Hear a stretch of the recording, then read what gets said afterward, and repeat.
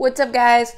The next two moves I'm going to talk about aren't flashy and aren't internet breaking, but they are important in depth, and they're diamond in the rough kind of guys. One hitter and one pitcher we just signed like 3 minutes ago, so bear with me here.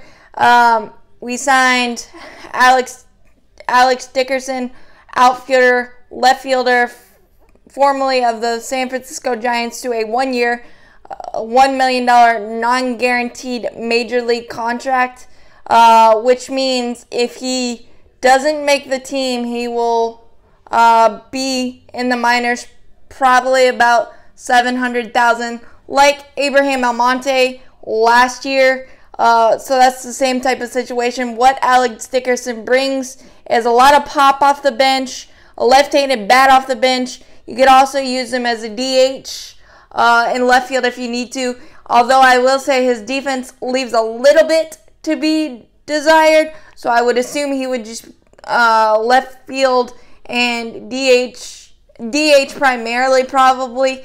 But he's got a lot of pop. The best comp that I've heard for Alex is Matt Joyce late. His best season was the pandemic-shortened season. Recently, 296 with the Giants, 10 homers. Doesn't sound like a lot, but Kevin Seitzer has rubbed some magic dust on some of our guys of late. Austin Riley having a breakout year. Jorge Soler coming over and feeling really, really comfortable last year. Panda having some really big moments. Kevin Seitzer has a big influence on those guys. So hopefully you can get some of that for Alex Dickinson. I really like it because, again, depth. You can never have enough depth. You can never have enough quality players. And Alex Dickinson provides that in the outfield and in the DH situation. So I really like that.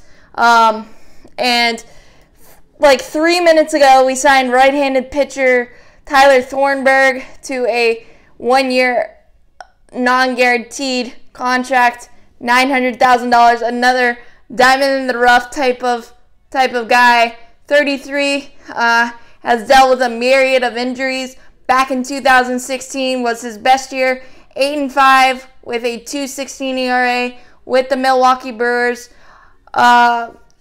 He's another maybe Tyler Matzek possibility, and I think the injuries are behind him, hopefully, and he could be a nice option on the right side of the bullpen. And I think he can pitch multiple innings as well. Again, if the injuries are behind him, he's going to be an interesting follow. We did place Kirby Yates on the 60-day DL. Don't freak out. He is not expected back until August at the earliest, as he's recovering for Tommy John surgery. So Tyler Thornburg, the next Tyler Matzek, who knows?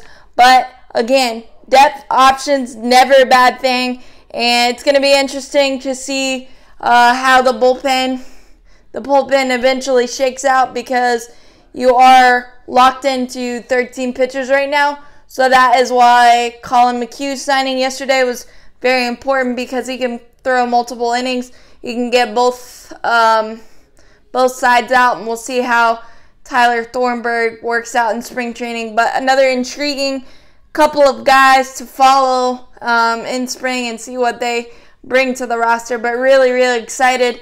And again, AA continues to find the guys that fit the needs that we need and not break the bank at the same time. It's glorious to watch. As always, go Braves, champions forever.